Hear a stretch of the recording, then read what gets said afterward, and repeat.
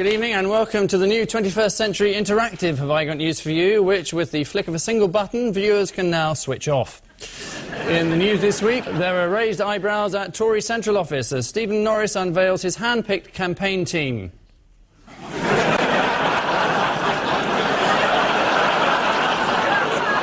The Labour Party is suspected of more dirty tricks as a mobile phone user is deluged with calls asking for kinky Swedish massage.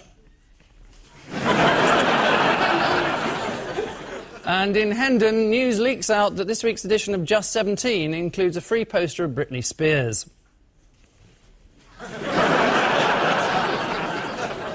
On Ian Hislop's team, a comedian who says that in order to be successful in show business, you have to keep banging away. Well, it worked for Catherine Zeta-Jones. Dominic Holland.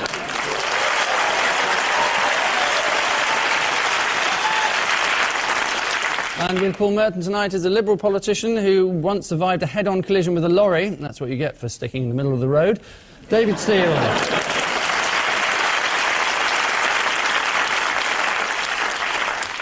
That joke is so old it's going to get a telegram from the Queen any minute. Excellent.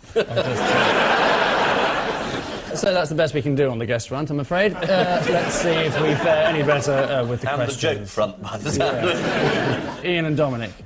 Here we go. Oh, that's the Butcher of Grozny, or Mr. Putin, sir, as Tony calls him. What do? You're a sort of murderer. Yes, lovely. It's amazing, though, because he's ex-KGB, and in the footage he's been shown around number 10 by Tony Blair, but if he's an ex-spy, he probably knows about number 10 already, doesn't he? He's probably going around going, Tony, you've changed your curtains. He did bring a couple of cars with him. Have you seen... Yeah, there's a car called a Zilly. I think it's called a Zill, actually. Oh, is it called a Zill? We can have a look at it here. All right. In fact, he has two Zills. Like Prescott? I'm sure he's known as Two Zills Putin. Do you have one in your new role in Scotland? No. Sort of Skoda? Okay. Nothing as big as that. But you had a number of different cars, haven't you, over the years? Yes. Many. Some of them quite old. Is it right you entered the Monte Carlo Rally several times? How many times? About 4 times, I think. Where'd you come? Anywhere near Monte Carlo? Got there every time, actually. Yeah, it's good. Was it a first-past-the-post system in this race?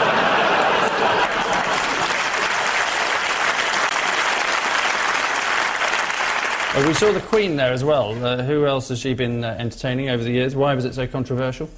I don't know why it's controversial. The Queen seems to entertain anyone unpleasant in the whole world who comes over. She had Ceausescu. Yeah. She just had Jiang Zemin. The Chinese guy, the Duke of Edinburgh, apparently. And she sent a message to Robert Mugabe this morning. Congratulations on 20 years of independence. That was good timing. It's interesting, because our farmers have shut up now, haven't they? They're not complaining at all, are they now?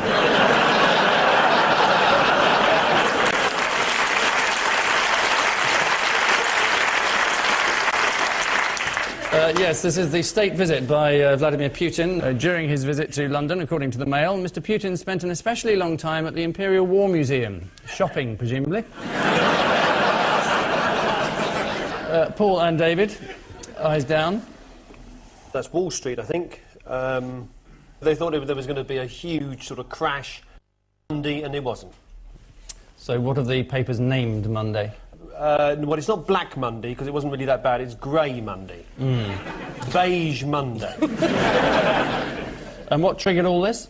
Well, there were some people in America who decided that they were. I had no idea. And quite honestly, I couldn't care less. Bill Gates lost a lot, didn't he? 17 billion he lost. Another loser was Yahoo, the internet server, which lost 54% of its value. It's now called Oh Shit.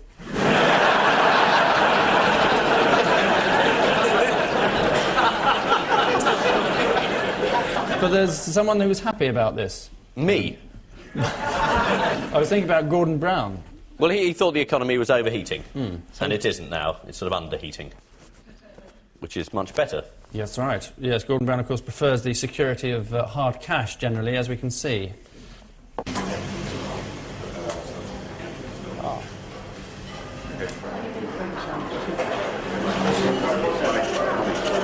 I've got some.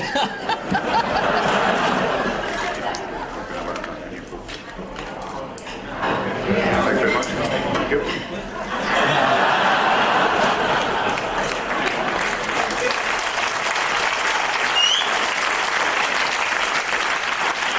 This is so-called Grey Monday. Lastminute.com lost more millions in the crash. According to The Guardian, shares dived to a new low of 140 at one point, but then suddenly rallied, presumably as traders dialed in looking for quick flights out of the country. Ian and Dominic? Oh, it's William Hague. Doing a stand-up. It's an asylum. He's going to be put in one. There's some refugees. Oh, they look evil, don't they? Oh, yes, indeed. And they're going to be... A police van. Put in a police van. And that's where they're going to put them. That looks like a travel lodge.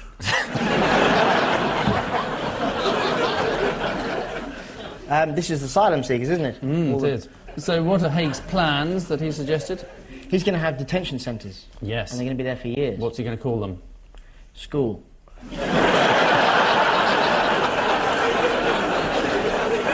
Barracks. Barracks. It's one of his sillier ideas, because he thinks you can put them in camps and process it in 6 weeks, but it'll cost even more money, and they'll still have a right of appeal anyway. So I think it's just a way of getting into the paper. And where did he nick the idea from, anyway? The Labour Party, because they've set one up, which doesn't work either. It's actually the German system that he's copying. Really? Does that work? No, not in any way. Is this the German system between 1936 and 1945? This is William Hague's plans for asylum seekers. Hague argues that Britain is a soft touch compared to other European countries. For example, asylum seekers arriving at the Belgian border are turned back almost immediately by the words, "Welcome to Belgium." And finally, Paul and Lord Steele. Oh, this is obviously the mayoral elections, isn't it? Yes, it's Ken, as you say. Ken, yeah. He's supporting Harry Enfield, is that right? He's supporting Harry Enfield. There's your candidate, I think. Susan Kramer. Susan Kramer. Well, she's been supported by... She's supporting Barry Norman. Supporting Barry Norman. Yeah. And there's Dennis Skinner, who's just had a go at Ken Livingstone. Tony Blair called Ken Livingstone a chat show politician. It's pretty rich, given that Blair will only appear on Richard and Judy. I think he's done Des, hasn't he? Has he? The tough one? Yeah. It'll be sooty soon. Yes, Dennis Skinner did come out in favour of Frank Dobson. How else has Dobson boosted his popularity? So that's a boost, is it? They're boosting their popularity with a poster ad by Trevor Beatty, he of the Wonder Bra. Hello, fame. boys. Frank Dobson would look terrible in a bra. I can't see it, not with that beard. Do you know what his slogan is? Yeah, look at these.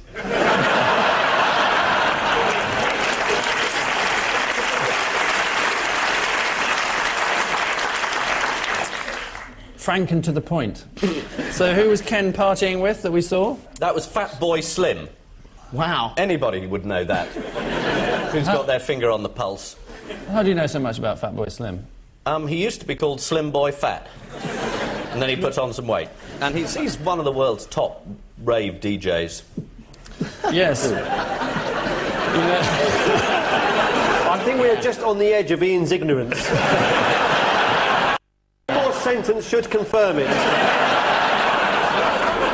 What else does he do? He's responsible for the Ibiza sound.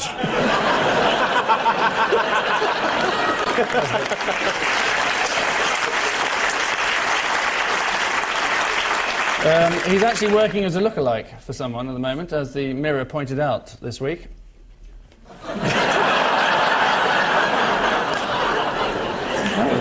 So you're called Ian Smug Boy Hislop. Yes, it is the various celebrities declaring their support for the London mayoral candidates. Since standing as an independent, Ken Livingstone claims he's been given as much negative coverage in the media as a convicted Nazi war criminal, who incidentally is also way ahead of Frank Dobson in the polls. So at the end of that round, both teams, like the Sundance Kid, have achieved a quick draw, scoring as they have 4 points each.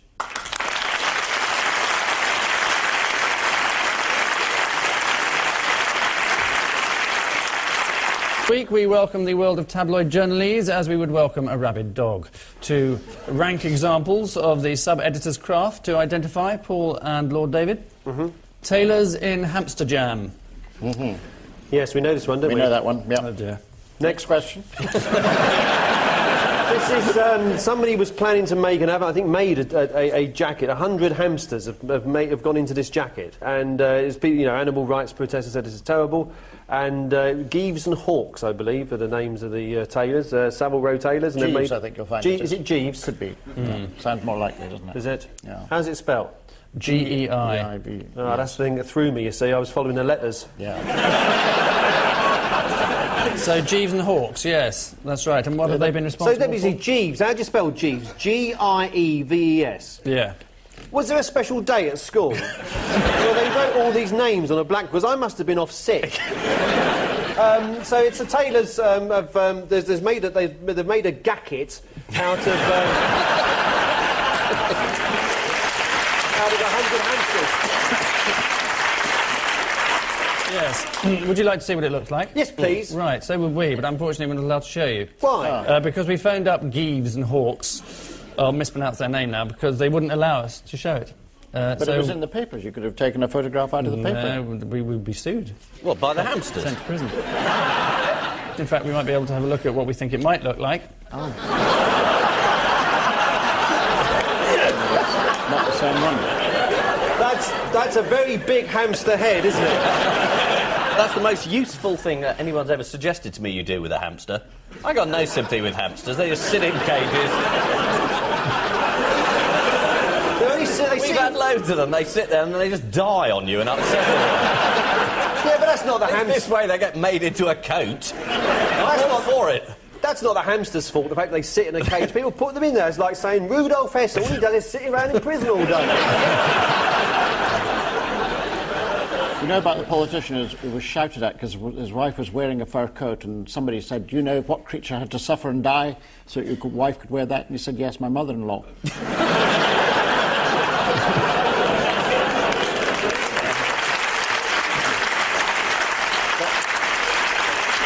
This anti-fur thing could spread. I mean, what's going to happen to Piers' robes?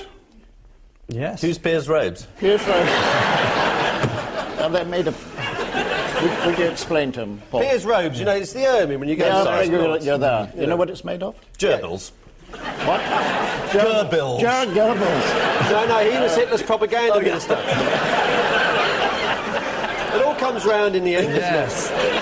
Well, it's made of ermine, but you can choose... either white rabbit or to have fake fur, all the new ones are fake. If you look at Jeffrey Archer's one, it's all... No, it's true. Aren't you chairman of the pro-hunting lobby, so aren't you sort of... No, that's a previous life. Right. Sorry, weren't you chairman of the... Yep. So you're quite in favour of, killing defenceless animals? I mean, Well, perhaps you'd like to chase the hamsters over fences before you... I've never chased... Perhaps you get a horse on a wheel and a hamster on a wheel and they could chase each other like that. I've never chased anything over a fence, unfortunately, but I did defend it, yes. You have to hunt hamsters if the kids let them out. Yeah, to get them You back don't in. actually. What you do is you get the cat. And the cat will find the hamster for you. Lovely. That's cruel. Kill it. You know you'll get bricks through your window now, Chris. What, from you? No way hamsters can pick up bricks. This is a way of rescuing the hamster. No way. Little tiny things. No, if they collaborate... One breeze block between 10 of them. Walking around Northampton, where's Hislop live? Yes, there are several advantages of using hamsters in tailoring. Not only is the fur machine washable, but they turn the spin dry around themselves.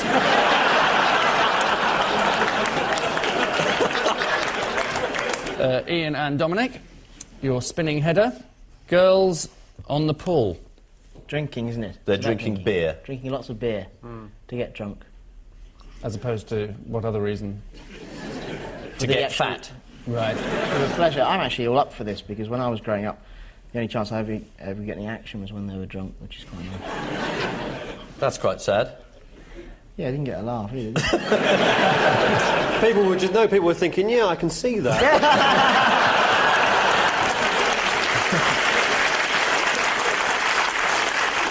It's about girls becoming lads, Yes. isn't it? Yes, that's what Zoe they're blaming Ball it at the on, peak, the yeah. laddish culture. That's right. They follow football, they drink pints of beer.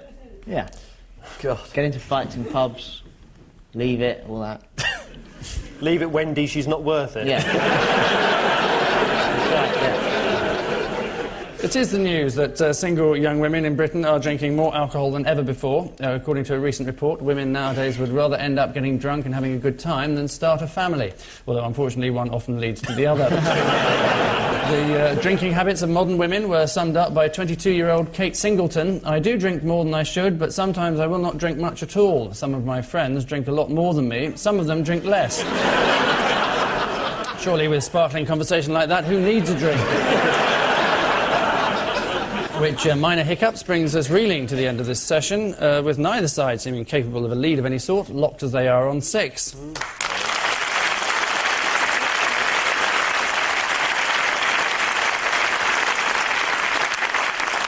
Odd one out seems a fair way to describe our next round, given that's what it is. Just one per team this week. Paul and David, your cool gang comprises Margaret Beckett, Jean Calment, Gin and Kin, and the Metropolitan Police. I'm slightly hampered here by the fact I don't know who three of these people are. I know who the Metropolitan Police are, I know who Margaret Beckett is. Top right-hand corner, Lou Reed's mother, I don't know who she is.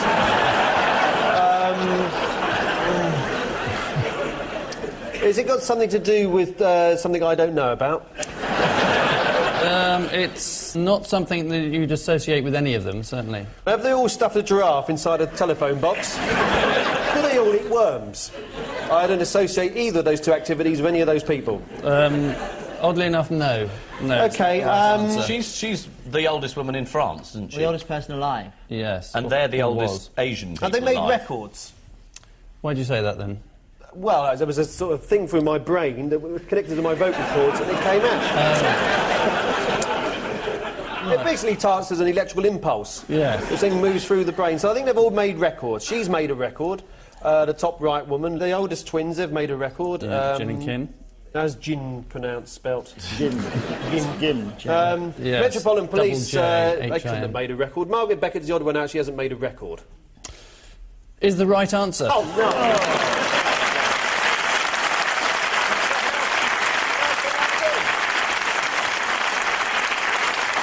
Yes, I was going to say it's something that David could have appeared in. You have, in fact, recorded a... What was it called? I Feel Liberal All Right. Really? God, you must be very thankful that we haven't played that. Very. Right. But rather irritated that we're about to. Very difficult.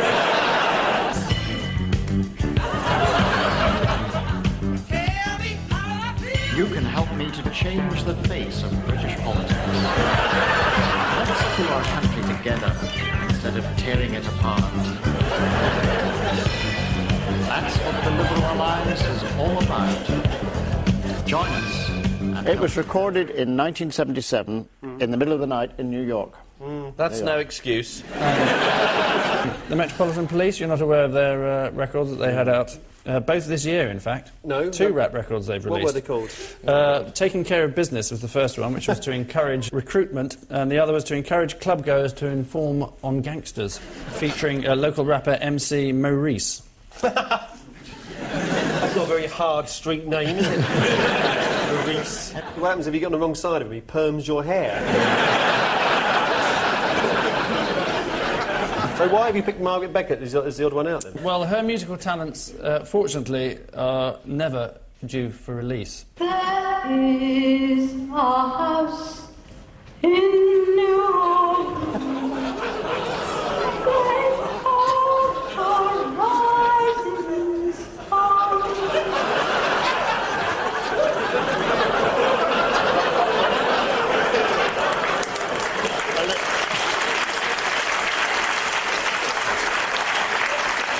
To mark her 121st birthday, despite being partly deaf and blind, a techno-rap single was released by Madame Jeanne Calment, or Snoop Guidey Dog, as she was known.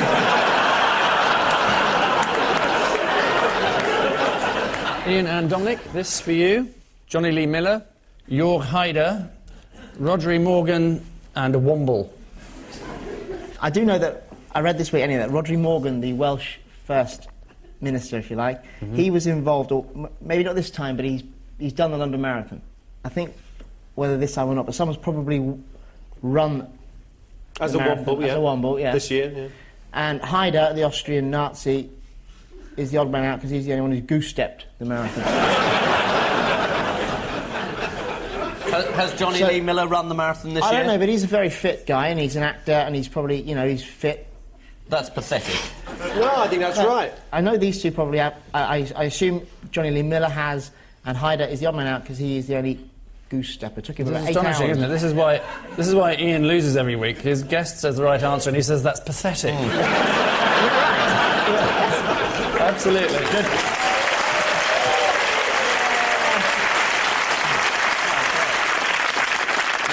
He ran the New York Marathon. Right. In fact, right. Yes. With the bear? Yeah, on the bear. He was a liberal, you know. Who? George Haider. He's a Nazi. No, I know, but he was a bit off message. So we threw him out of Liberal International. It's absolutely true. Really? Oh, good for you. And Yeah, when he well said done. that Hitler's employment policies weren't too bad, we thought, we can't really, you know... You're liberal, but you're not that liberal. Yeah, exactly. Exactly. I bet that finished his political career. The long-distance race was first named after the Athenian messenger Pheidippides, who ran all the way to Sparta to enlist help for the Battle of Marathon, although no one took him seriously because he was dressed as a rhinoceros. Which tireless efforts bring an end to this long-running round with Paul and David on their last legs, trailing as they are 10-8. No.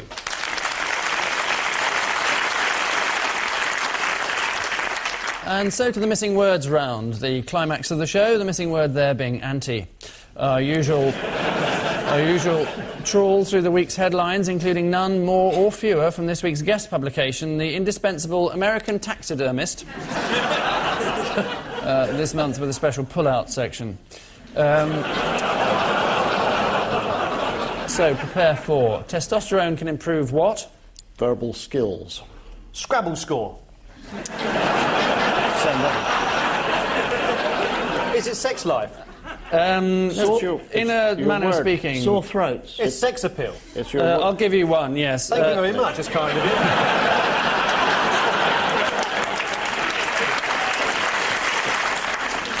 you. Men's chat-up lines. Ah, yes, verbal skills is what That's what I said, right? That's right. That's why I gave you a point. Next, a grand day for what? The National. Stuffing an owl. I know this one. A grand day for... For private eye, it's this one was. It is sadly the right answer, yes, private eye. It was in the Telegraph. And why is it a grand day? Because it's 1,000 issues, private eye. Is that all you've sold?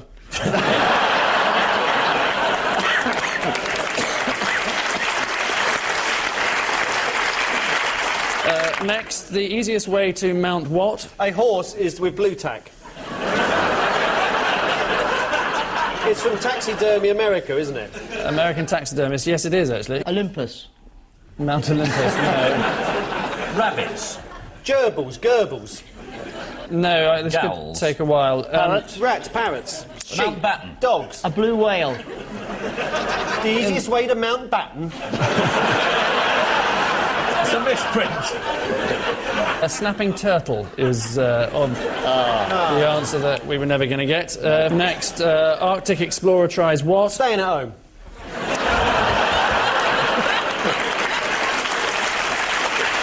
Is it, stuffing a penguin It's not when from the wife's American... not looking? I can't fly away, you know. It's to be a mind reader is the answer. Next, what for pandas? Viagra. There are two stories. There's another one about porn movies they're going to show pandas. Yeah. Sex films for pandas, yes. Zoo bosses are having to resort to panda pornography, apparently. One particular favourite is Debbie Does Whipsnade. And Finally, SAS crossdresser in what? In train incident. Cubicle trashing incident. No. He was thrown off a train. Yes, he was, and it does refer to that, so I'll give you the point. The wars again is what it refers to. And I happen to know that because I was on the train. Ian threw him off. And I met him. The 6:45 to Hastings. Yep. He got off at Tunbridge. He came up to me and said, hello.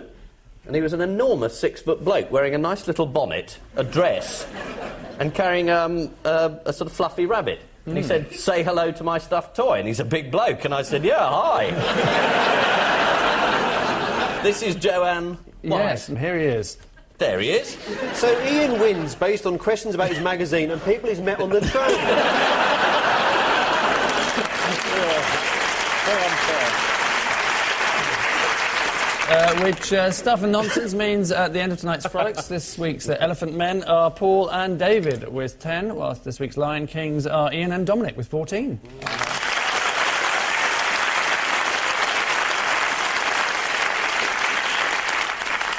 So a share in the spoils to our winners, a share in lastminute.com to our losers. But before we give them leave to leave, we're left with the prospect of our caption competition. Ian and Dominic, this for you. Mandelson's scandal breaks. If he thinks he's getting a fiver back, he's got another thing coming. Is that Gordon Brown? I've never seen him smiling. No, he's always smiling, Gordon Brown. Never No, a he is. frown with Gordon Brown.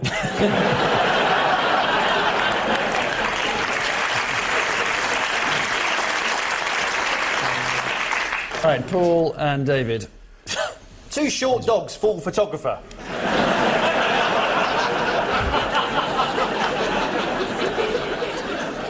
Don't worry about his dog, his bite's worse than his bark.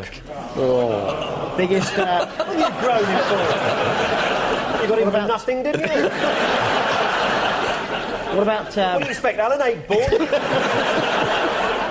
Lazy dog doesn't move while acorn grows around it.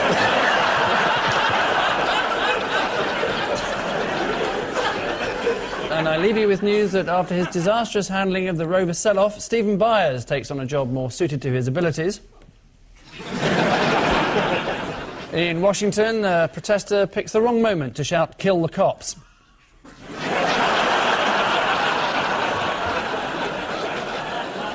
And Mohammed Al Fayed's latest passport application arrives at the Home Office. Good night.